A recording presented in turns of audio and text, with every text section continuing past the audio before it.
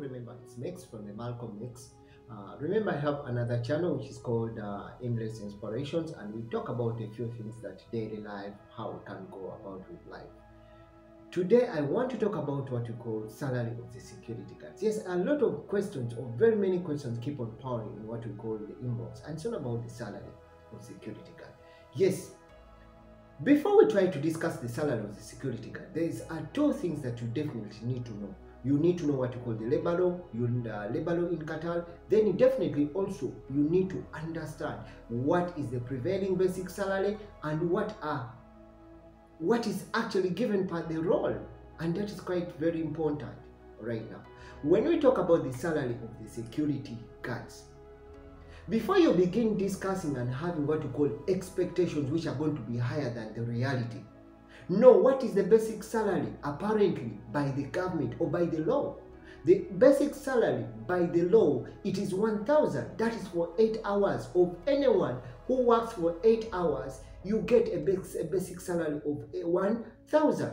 Then apart from the basic salary of 1,000, you are given a top-up of food allowance, which is what you call 300 riyal. So meaning that in total, if you are to be paid a month for 8 hours, you are going to be earning 1,300. For those companies that are not giving housing, they will add you 500 on top of that. So for your 8 hours, you'll be earning 1,800. So before you come to Qatar as a security guard, before you come to Qatar as a cleaner, before you come to Qatar as any low-skilled job, because these are two types of jobs we are talking about. We are talking about the high-skilled and the low-skilled jobs. When we talk about the low-skilled jobs, the security guards, the cleaners, that one in that category is that you definitely know your basic salary is going to be starting from 1,000. Top up 300 for food is going to be 1,300. If you're not given housing, then you have 1,800. So it is going to be in that ratio. So stop having what you call the higher expectations. And then when you are recruited by that company or by that sponsor, then definitely you start making drama for that cause. That is what you're supposed to earn. Unless otherwise, there's some entitlement that you are supposed to get on top of that. That is always discussed in what we call the offer letter. And that offer letter, it will stipulate everything that you're supposed to get. And when it gets to the contract, all will be listed out, what you are entitlements, what you are entitled to, and what you'll be paid at the end of the month, depending on what kind of duration or how long are you going to be working. 8 hours, 6 hours, 9 hours, 12 hours. That is going to be duration. But remember, the startup hours for non-skilled job is going to start from 8 hours. That is what you call the basic pay starts from 8 hours. So your expectations or your reality in the way you're thinking when you're looking for this job in these Gulf countries, definitely your reality and expectation, let it be stationed or let it be focused on that level that you are going to be earning that amount of money that's going to be startup.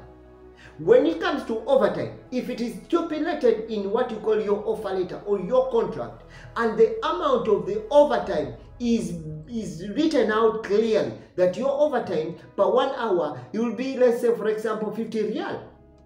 It is clearly written out and stipulated in that offer letter and that contract. So that is, you have a right for it to fight for it.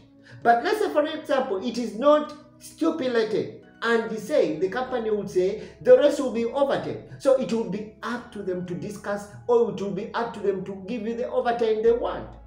So you find that sometimes you have what you call varying salaries at the end of the month, depending on how you work.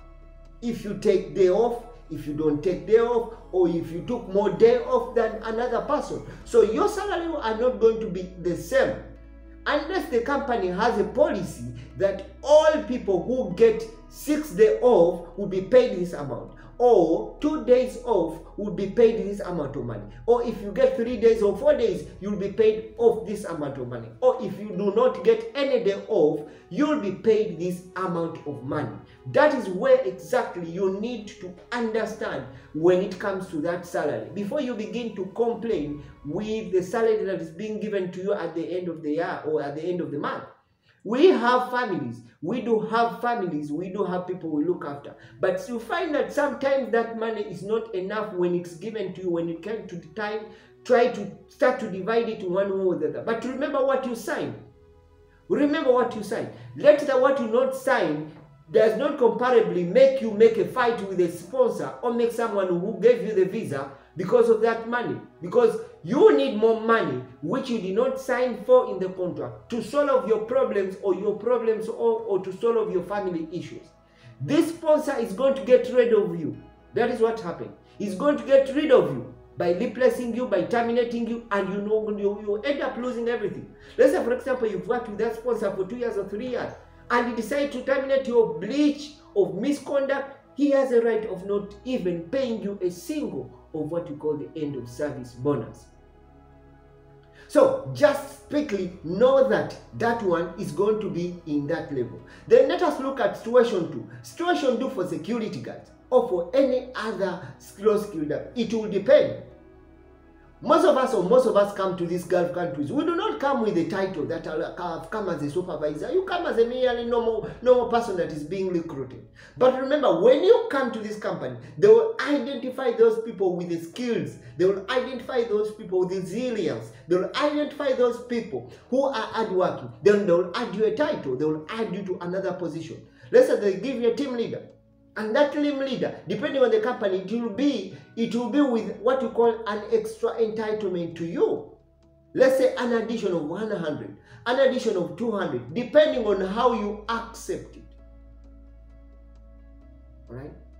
But if you are not given to that at one moment of time, then definitely know your salary is going to be down, or your salary is going to be the same with other people at the same time. So never have a lot of expectation that I'm going to receive 5,000, I'm going to receive, as what we call the agents tell you, or what we call the agents misleading people, which is not the case. So when you talk about salary of security guard, depending on which kind of company you are going to work to, you are going to have a startup of the basic salary of 8 hours, which is going to be 1,300.